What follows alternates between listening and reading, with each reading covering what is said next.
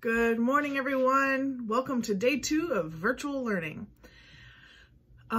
Day 1 went about as smooth as one could hope.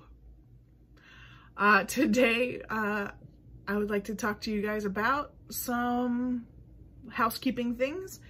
I have until noon to take attendance for Mount Vernon, but the district is allowing for parents and students to log on anytime within the 24 hours of the day to be able to count as attendance. I guess I can go back and change it.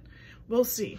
But please feel free to access this information when you best can do it. I know a lot of parents are working right now from home. I know a lot of you are trying to take care of an older kid, a younger kid, or maybe your 3-year-old and an even younger kid. So I understand that there are lots of things going on that are out of our control right now, and we're just making the best of what we can do, right? One day at a time, one thing at a time. So please, when you do log on, take the poll. Yesterday's poll was, if you're happy and you know it, shout hooray. And you just click on hooray, and that's how I'm taking attendance. Today's poll will be the very hungry, and you click on caterpillar. Did you guys know that the butterfly has a life cycle? The life cycle of the butterfly goes like this. First, it starts off as a teeny tiny egg. Then, when the egg hatches, out comes a teeny tiny caterpillar. We're going to pretend like this is a caterpillar. Crunch, crunch, crunch. It eats all its leaves and gets really, really big. And once it's really big, it spins its cocoon or chrysalis. That's a different word for cocoon. Broke my computer. See the chrysalis? We're pretending. Once it stays in its chrysalis or cocoon for quite a long time, it pops out. And what comes out? A caterpillar? No, out of the chrysalis comes the butterfly. And the butterfly flies around, flies around, flies around, flies around. And guess what? The cycle starts all over again. The butterfly comes and lands on the plant, lays its eggs. There's the egg. Pop! What comes out of the egg? A butterfly or a caterpillar? That's right, caterpillar. Crunch, crunch, crunch, crunch, crunch. Remember, he eats all his leaves and he gets really, really big. And then he spins his cocoon and takes a long nap.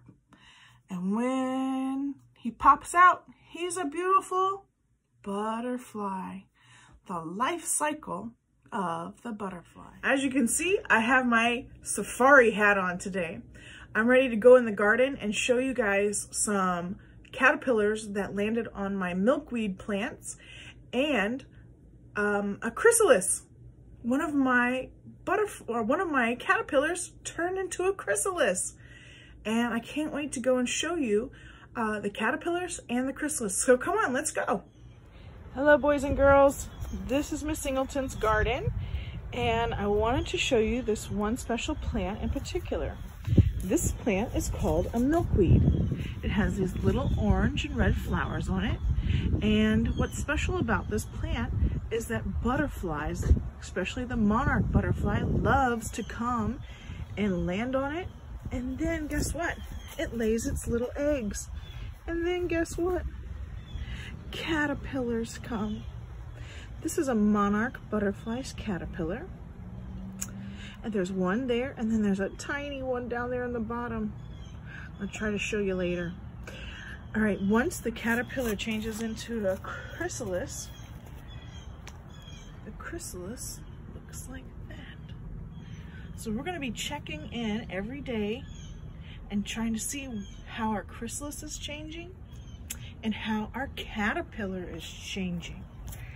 All right, he's looking pretty big right now. Let's see, can you see that little one down in there? He's so tiny. He's under that leaf. I promise he's in there. But we'll watch these two guys get bigger and turn into that chrysalis like that guy over there. See? See that green thing right there? That's the chrysalis. All right, bye guys. Boys and girls, we have been learning about authors and illustrators. An author is somebody who writes the words in the story.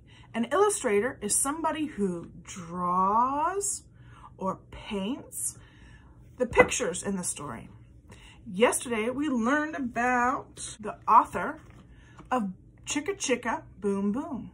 We learned that the author was Bill Martin Jr. and John Archambault. We also learned that the illustrator was Lois Ehlert. Today, we are going to learn about the Very Hungry Caterpillar. But guess what? The Very Hungry Caterpillar is different than the Chicka Chicka Boom Boom book because the book only has one name on it, Eric Carle. Eric Carle is a pretty cool guy. He both wrote the words for this story and he drew the pictures. He is both the author and the illustrator. Here are some words that he wrote. Here are some pictures that he made. Eric Carle, both illustrator and author. Check out the link below to hear Eric Carle read The Very Hungry Caterpillar.